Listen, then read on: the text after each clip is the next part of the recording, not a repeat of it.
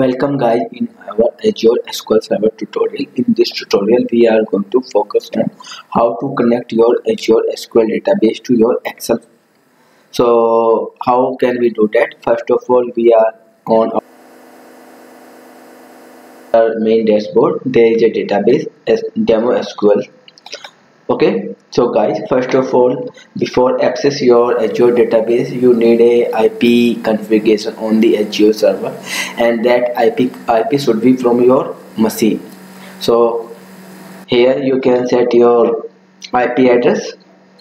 Okay, you just pass the rule name and your IP address, start and end. Then after that, you have to need a connection string.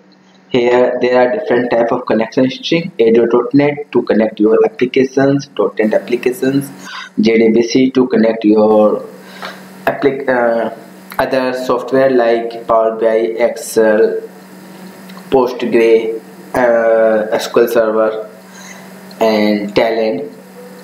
Then ODBC to connect with Oracle. Then PHP to connect your PHP applications. Okay, then here this is the connection string. I have just copied this connection string and paste it into my notepad. Then I am going to open my Excel file. Here you can see in the data there is a option from other sources. Click on it and you can choose from SQL Server.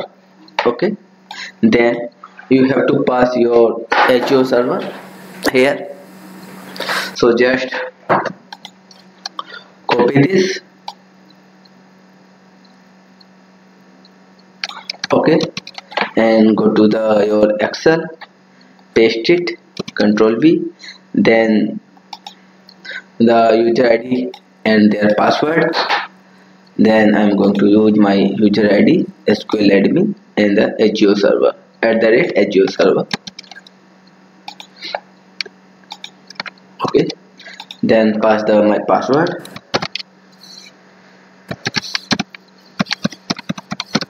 Then click on next button.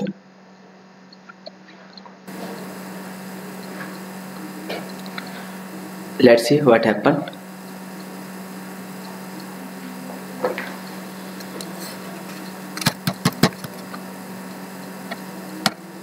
Okay, so there is some invalid connection. So what I need to do, I need to remove this. This is my server and click on next button. Okay, now it is connected. You can see there is a database master, then demo SQL. I have selected my demo SQL and there is a table like department, amp, sales. So I am click on TB sales and click on next button. Okay, now save password in file, so there is no need. So I'm just going to okay, so search keyword, there is no need. Authentication settings. Okay, so this is the table, and if you want to describe it, you can do that. So guys, you can see it is very easy to connect your Excel to your Azure SQL database, then finish it. Okay, now I am just going to choose table. Okay, it is asking the password, so you can pass the password over here again. Click on OK button. And you can see there is the data which is coming from my table. Okay, you can set it as you want. So first of all, I need to remove this, delete. So this is the data which is coming from my Azure SQL database.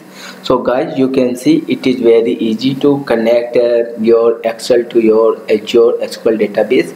You need an authorized IP address, then your connection string with user credentials. So guys, please subscribe my YouTube channel to learn more on Azure